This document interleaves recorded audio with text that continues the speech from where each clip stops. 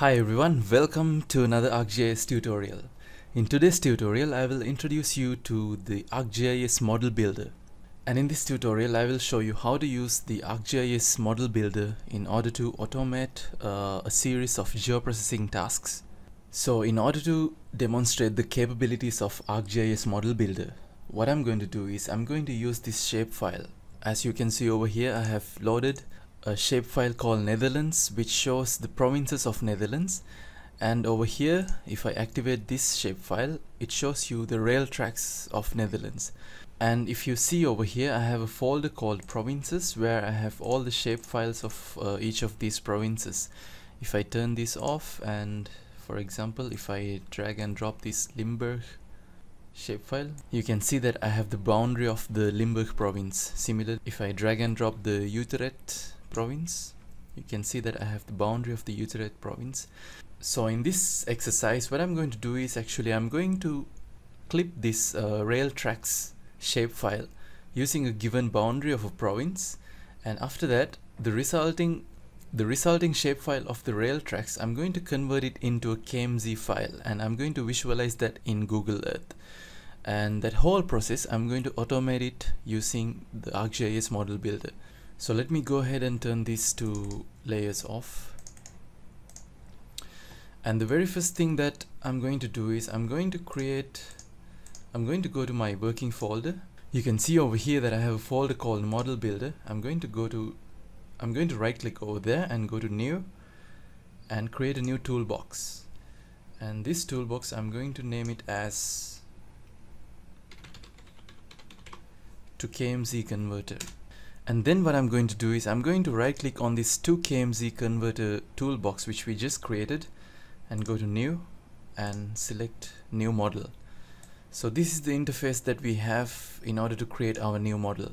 Alright, now what I'm going to do is I'm actually going to import my rail tracks shapefile. So there are a couple of ways of actually importing a shapefile into this into your model builder. One way to do is actually to simply just drag it and drop it over here. And now you can see that we have one shapefile called rail tracks. And then I'm going to import one of these provinces into my interface as well. Let's use the Limburg province. And I'm going to use that as my second shapefile, where I'm just going to drag it and drop it over here. So now you can see that we have two shapefiles.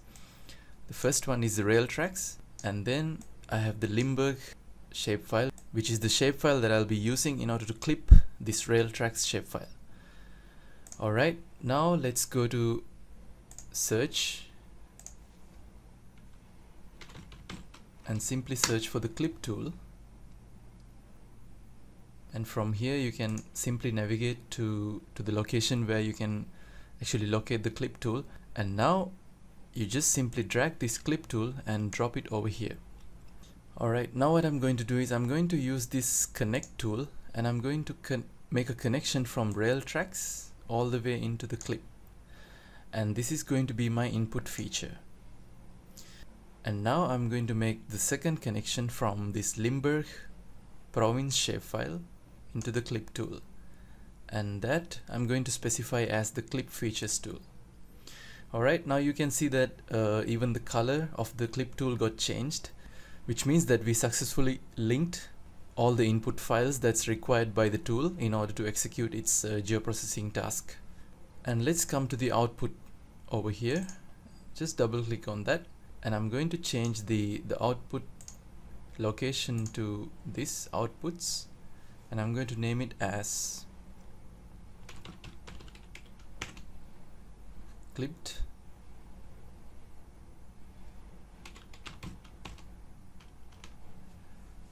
rail. Alright, click apply and OK. And now you can simply execute this model by simply pressing run over here. And you can see over here that it's completed already. And you sort of start seeing this shadow which was not there before. And if you see this shadow, that means that the command actually got executed. And even if you navigate to the location where you specified, you will also be able to see the generated shapefile. I'm just going to navigate to this outputs folder, and now over here you can see that, and you can see over here that this clipped rail shapefile actually got generated. Now let's have a look. I'll just turn these two layers off, and if I just drag it and drop it over here,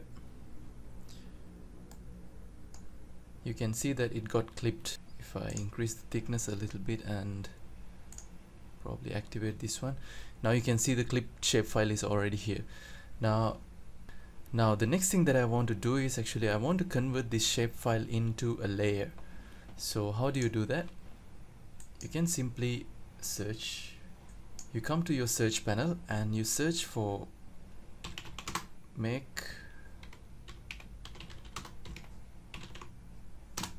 feature layer tool, and you again go to the toolbox, and this is the tool that you can use in order to make a feature layer. So what I'm going to do over here is actually, before converting this shapefile into a KMZ file, I'm just going to convert this shapefile into a layer. So how do you do that? Similarly to the previous step, you just go to your tool and drag it and drop it over here, and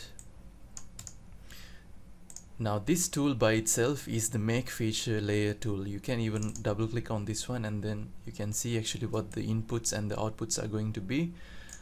And by now you might be able to guess that the input for this make feature layer tool is going to be our resulting clipped rail shapefile.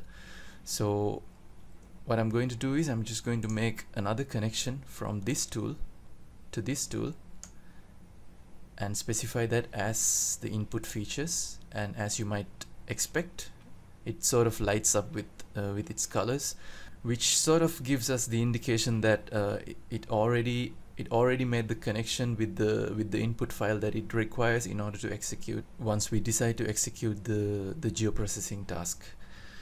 Alright, so this one I'm just going to use the select button and probably rename this one as clipped rail LYR, which indicates that it's the clipped rail layer, and then click OK. And finally I'm going to use the layer to KMZ tool.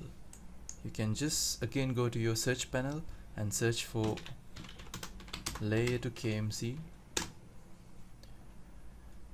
It's this tool, and now you can simply drag it and drop it over here, and you can even double click again in this tool just to have a look at what are the inputs and outputs are going to be. And you're going to specify this clipped rail layer as the input to your layer to KMZ tool. How do you do that? Just go to your connect tool and make a connection from here to here, and that's going to be your input layer. You can go to the select tool again and just rename this one to be a name of your choice, and just make sure that you maintain the format of the file, which is KMZ. Alright, looks fine to me. And now finally what we can do is we can just go ahead and click run.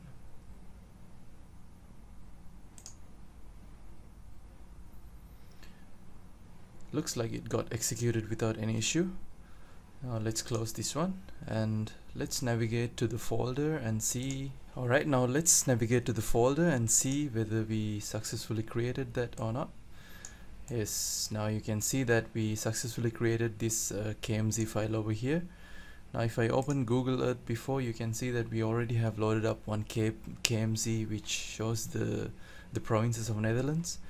And now if I just go over here and double click on this one, and now you can see that we sort of managed to clip the entire rail network of Netherlands using a province of our choice. In this case it was Limburg. And you can even further improve the visual representation of this KMZ file by going to the particular KMZ file and go to properties, go to style.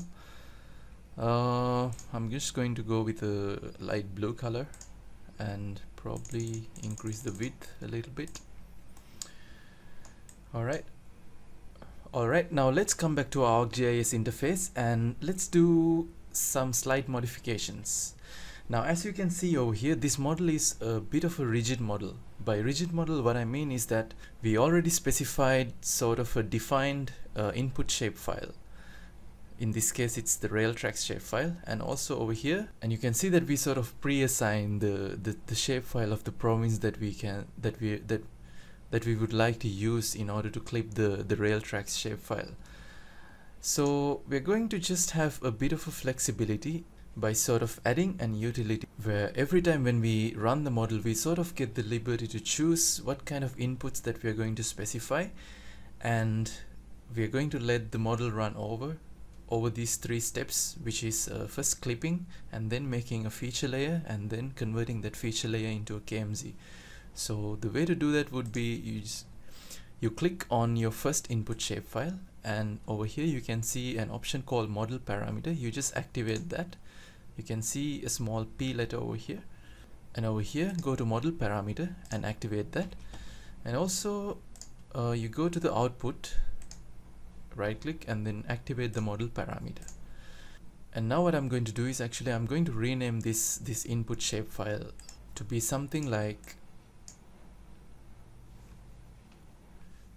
rail tracks input, and over here, instead of specifying it to be the name of the province, I'm just going to make it a bit more general by just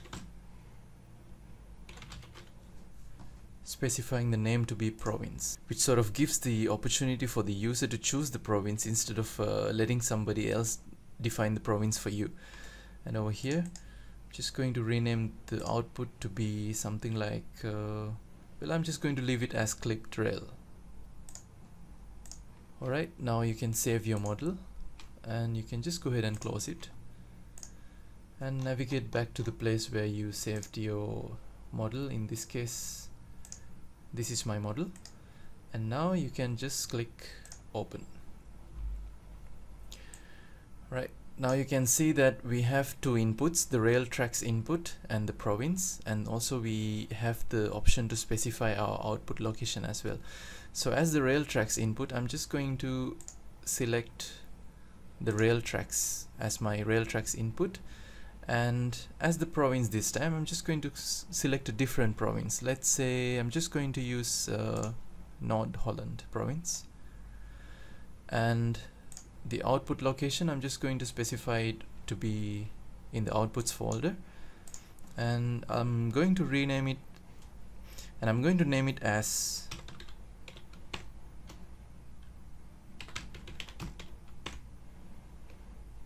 nordholland.kmz. Right,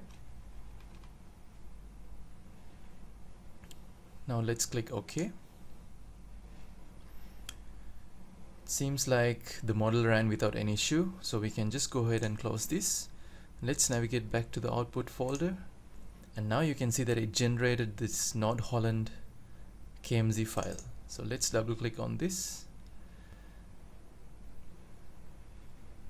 and as you see over here, we successfully generated the rail tracks which belongs to just the North Holland province. Now what I can do is I can again go ahead and then probably improve the visual representation. I'm just going to select a different color this time, maybe red.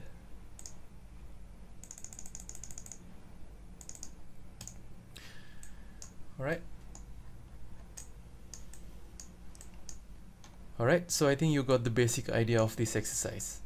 Now in case if you need to make any sort of a change to your model, you can just right click over here and then go to edit, and you can make the sort of edits that you would like to have. So just before we wrap up this tutorial, I would like to, whenever you switch on this model parameter, you sort of create this input to be a variable where you get the opportunity, where you get the choice to actually choose a shapefile by yourself every time you decide to run the model. Alright, so I hope you got an idea about how the model builder of ArcGIS works. If you have any questions regarding this tutorial, please comment them down below. I will try to reply to them as soon as possible. And I hope that you would also like to follow along this tutorial and then probably do the whole process by yourself. And if you would like to do that, I have also included the shapefiles required for that exercise down in the description below as well. Just feel free to go ahead and download it and then practice by yourself. And if you enjoyed this tutorial, consider subscribing to my channel. You will be able to see interesting GIS related tutorials in the upcoming days. I'll see you in the next one.